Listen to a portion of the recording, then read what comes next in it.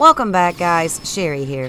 Now, I have seen so many of you shy away from these Lynels. And guys, these Lynels are such a great source of arrows and extremely powerful weapons that you're just missing out on.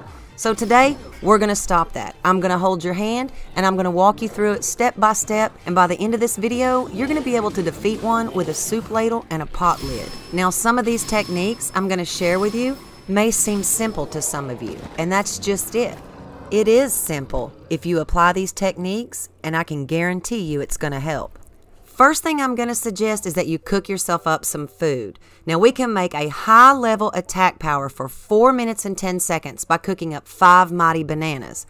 However, you can make a 30-minute high-level attack boost by cooking up 4 mighty bananas and a shard from one of the dragon's horns. If you don't know how to farm the dragons, I'm going to leave links in the description. But if you'd rather have a high-level defense boost, just put iron shrooms in place of the bananas.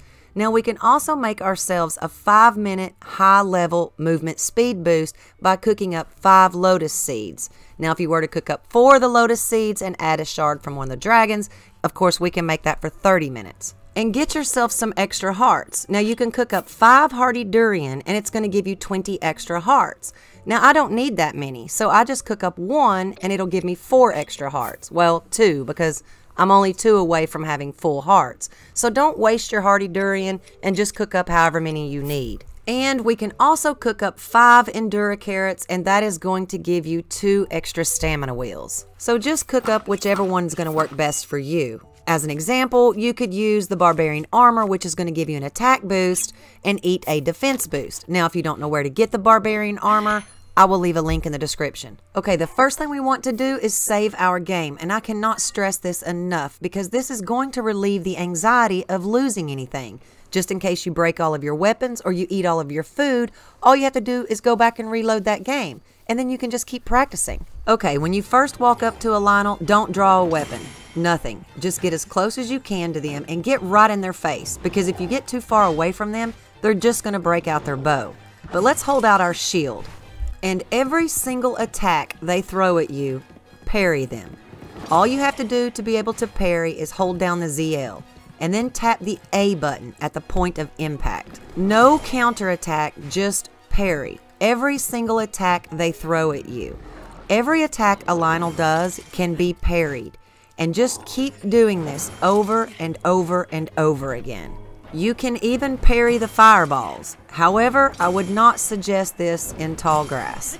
Another way to handle the fireballs is to just use stasis. However, make sure and hit him or he's just going to finish his attack.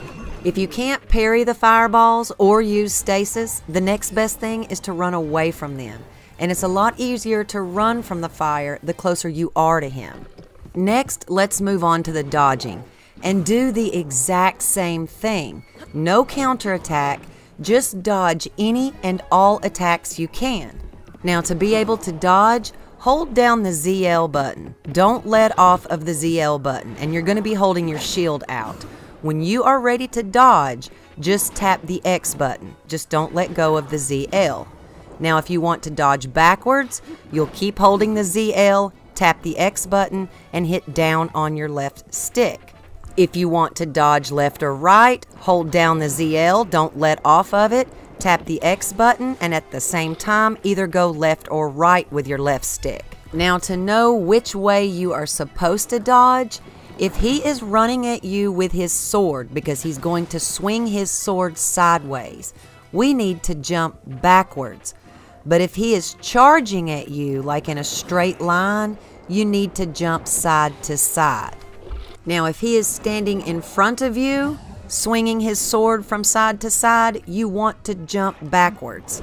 And you may want to jump backwards 3 times because he is going to swing this sword 3 times. And when he comes at you with both arms, you want to dodge backwards. Now, once you feel comfortable with the parrying and the dodging and you're ready to counterattack, I do highly suggest that you start out with a one-handed weapon, because sometimes these guys will attack you back, and it's very difficult to get back to your shield if you're holding a 2-handed weapon. But there's something you should know about flurry rushes. When you do a flurry rush, it's going to knock durability off of your weapons, and this is how you're going to break your weapons. I personally try to stay away from the flurry rushes, and I prefer to parry. Reason being is when you parry an attack, there is a brief moment that you're going to get a chance to shoot him in the face and stun him so that we can mount him. Now this is where you're going to want to go into your inventory and get the strongest weapon that you have, because you're going to get a chance to hit him 5 times before he throws you off. And this uses 0 durability on your weapons.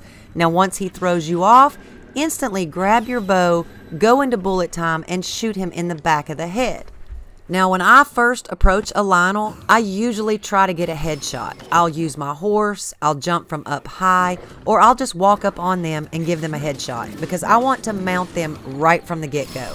Now silver Lynels, they have a little bit of a different attack pattern, but the fundamentals are really just the same. If you do the exact same thing and try to parry everything and then try to dodge everything, this will teach you when exactly you're supposed to do these movements. And when they are coming straight down like this with a crusher, you want to dodge side to side.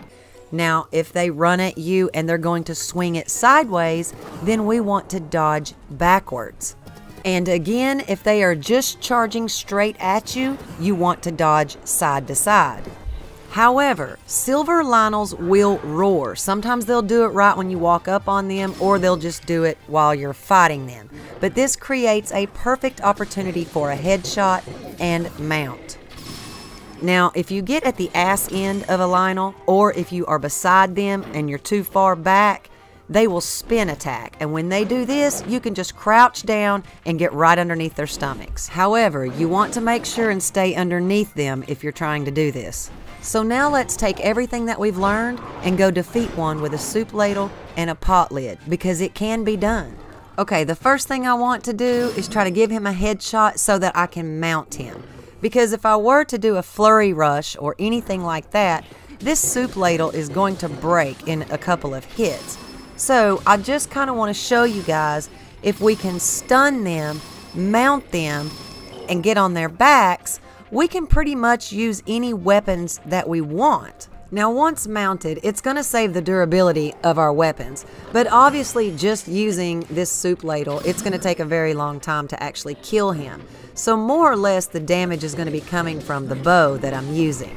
And as long as I can actually parry and not miss a parry, I should be able to hang on to the pot lid as well.